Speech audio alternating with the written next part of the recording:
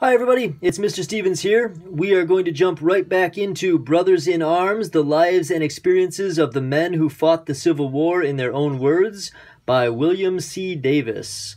We'll pick up right where we left off in the last video. I hope you guys are still enjoying it. I know I am.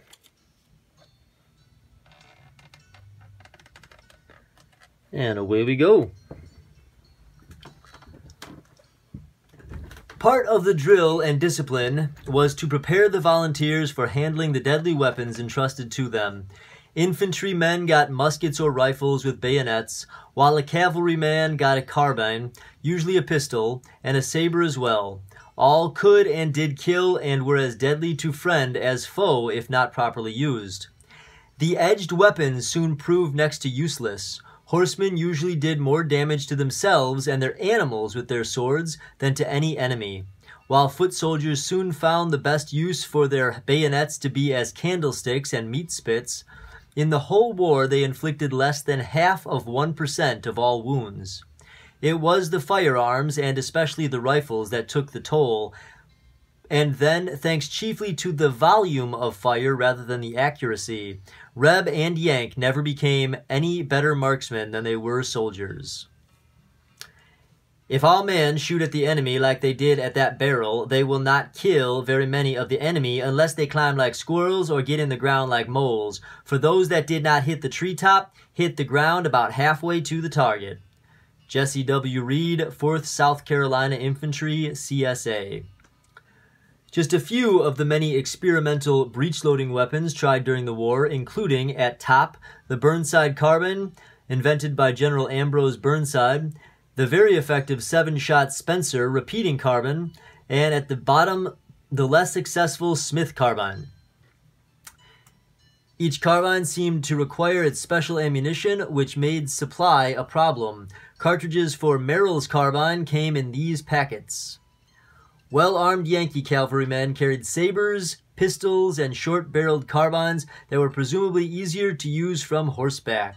In fact, cavalrymen almost always fought dismounted.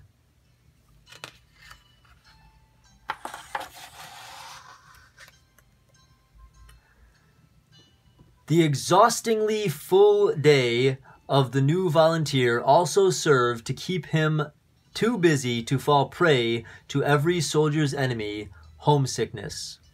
It could, quite literally, kill.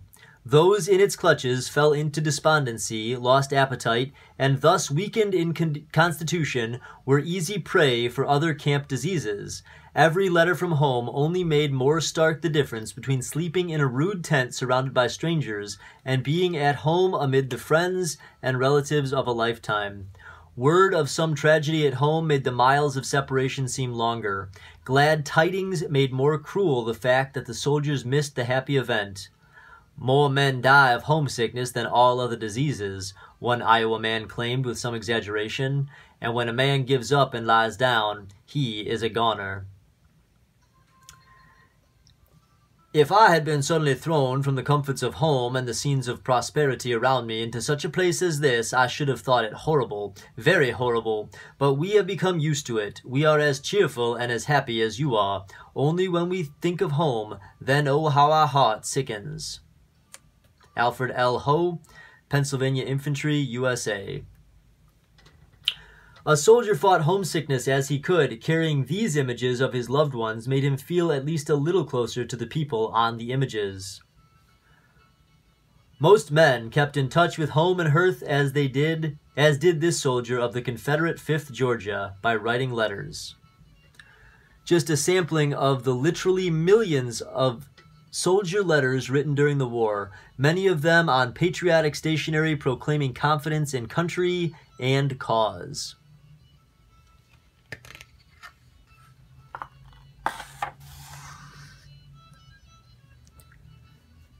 Christopher Dimmick has dead. That makes 3 of the Dover boys that has died out of 42 and 1 killed. That is about the way there is more dies by sickness than getting killed. Andrew K. Rose, Ohio Infantry, USA. Private Rose was closer to the truth than he knew. More than 600,000 men died in the war, and more than 3/4 of them succumbed to disease. Suddenly, in 1861, boys and men who lived isolated lives and had never been exposed to large numbers of people were thrown into the company of tens of thousands. Simple childhood diseases like measles and chickenpox ravaged through the camps. Measles alone killed tens of thousands. Worse, doctors examined and passed untold numbers of men too ill to serve, who then went on to infect others. And on top of that, there were no medicines other than purgatives, no anesthetics other than ether and opiates, and not even a concept of sanitation. As a result, the war was a carnival for microbes. Simple wounds became gangrenous, resulting in amputation or death. A white soldier could expect to be sick at least 2.5 times a year, and a black soldier 3.5 times. A bullet would kill 6 soldiers out of 100. Disease would claim more than 16. A soldier's nightmare was being wounded and coming under the care of a surgeon, who, no matter how conscientious, was still groping blindly in search of healing. All too often, his only weapon against infection and death was the scalpel and the saw. This soldier's misery started as an injury to the ankle, but gangrene has set in, the foot has become hideously disfigured and infected, and will be amputated.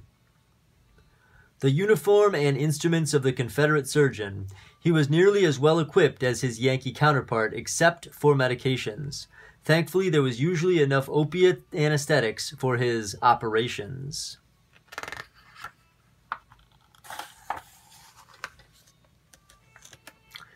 Chapter 3. Life in Camp. The recruits went to the armies besotted with the idea that being a soldier would be nothing but fighting and glory. They had no notion of such a thing as camping half a year at a time on some muddy or frozen plain, occupied with nothing more than marching and countermarching. Moreover, no one taught them to cook, or pitch tents, or not to dig their latrines upstream from the camp. Most of all, no one taught them how to handle the incalculable hours they found on their hands after those initial weeks of drill were done, and when they were not actually on campaign. It was a seemingly endless routine of awake, clean camp, eat, drill and detail work, another meal, mending uniforms, cleaning weapons, and always an incessant talk of battles won and lost, of home and family, and of hope for the future. Let us together recall with pleasure the past. Once more be hungry and eat, once more tired and rest, once more thirsty and drink, once more cold and wet, let us sit by the roaring fire and feel comfort creep over us. Carlton McCarthy, Richmond Howitzers, CSA.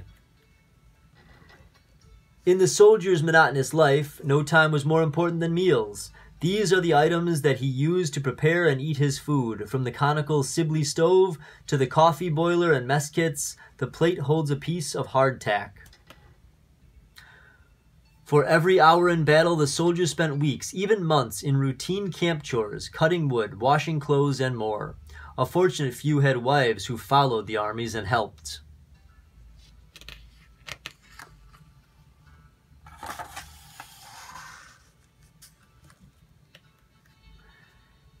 In cold or rainy weather, when every opening is closed, they are most unwholesome tenements, and to enter one of them on a rainy morning from the outer air and encounter the night's accumulation of nauseating exhalations from the bodies of 12 men, differing widely in their habits of personal cleanliness, was an experience which no old soldier has ever been known to recall with any great enthusiasm. John D. Billings, 10th Massachusetts Artillery, USA.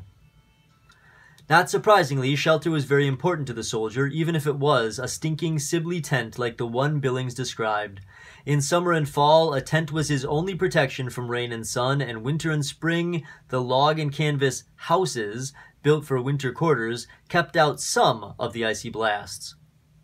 Tents came in every shape, from the 2-man dog tent to the huge wall tents that accommodated up to 20. Most were cumbersome to handle and afforded, at best, minimal comfort. The more imaginative and substantial winter housing, on the other hand, could include fireplaces and even board floors. Even then, soldiers showed their attitude toward the shelter by dubbing their dwellings Swine Hotel, Starvation Alley, and Mud Lane. The proud pennant of a Yankee regiment that saw action in every major battle in the East. The emblem in the center is that of the 5th Corps, Army of the Potomac. A large Union winter quarters in Virginia shows the substantial huts and houses built by some regiments. Virtual log cities with named streets and even sidewalks sometimes appeared in the countryside. The soldiers could be living there for months.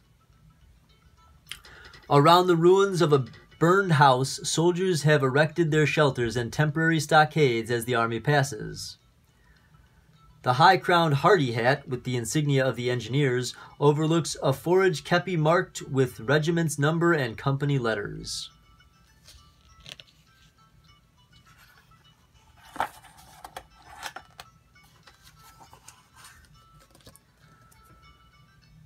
The soldier who expected his army rations to provide any diversion from monotony was soon disappointed. His meat came either salted, pickled, or so freshly killed that he could still taste the blood in it. Even the preserved meat was sometimes so spoiled it looked blue and would stick like glue when thrown against a tree. Bread could be baked fresh daily when in winter camp, but on the march the men ate army bread, a tough tooth-cracking cracker called hardtack, but more often known as sheet iron crackers, tooth dullers, and worm castles, thanks to their being inhabited by maggots. Vegetables, when they got them, came raw from the fields or desiccated, dehydrated, and pressed into cakes. Hardly any of it was nourishing, and much of it was disgusting. Soldiers held mock funerals for their beef rations, claimed mystical properties for the rock-hard crackers, and undermined their health by frying all of it in a sea of grease. Yesterday morning was the first time we had to carry our meat, for the maggots always carried it till then. We had to have an extra guard to keep them from packing it clear off. Charles Anderson, Ohio Infantry, USA. Whenever the army stopped in one place long enough, the commissaries began baking fresh bread to supplement the hardtack issue. Amongst the filth of camp, dough rises in pans in the sun, while a baker needs more than the trough. A soldier tends a meal frying in the ubiquitous grease over a small portable tin stove, while comrades in the winterized Sibley tents do the same. Cooking utensils were usually little more than a skillet and a few bowls, with dinnerware inevitably of tin. Many soldiers carried combination cutlery of the type seen here.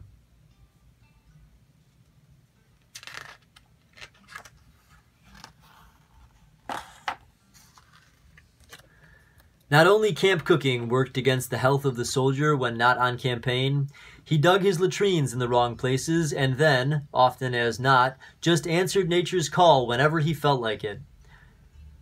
Even outside the flap of his tent, camp garbage, and especially the carcasses of butchered livestock, attracted legions of flies. Required by regulations to bathe once a week, many soldiers never washed for the entire war except dunkings when they crossed streams on the march. Then there were the vermin. Fleas, lice, flies, mosquitoes, and more banqueted on Johnny Reb and Billy Yank. Calling lice graybacks, the soldiers made a sport of hunting them in each other's hair and clothing, and some swore that dead lice were found with the letters IFW, in for the war, on their backs. Another soldier tried killing them, but as I believe 40 of them comes to everyone's funeral, I have given it up as a bad job. I have seen men literally wear out their underclothes without a change, and when they threw them off, they would swarm with vermin like a live anthill when disturbed. Cyrus F. Boyd, 15th Iowa Infantry, USA. Concepts of cleanliness were lax in the extreme, and sanitation barely existed in the camps. With time on their hands in winter huts like these, men washed their clothing more often, but they could never rid themselves of the ever-present lice. Many a soldier rarely, if ever, bathed himself, and when he did, it was usually in temperate weather when a convenient stream offered a cooling dip. Men who neglected the basics of cleanliness sooner or later had need of the surgeon.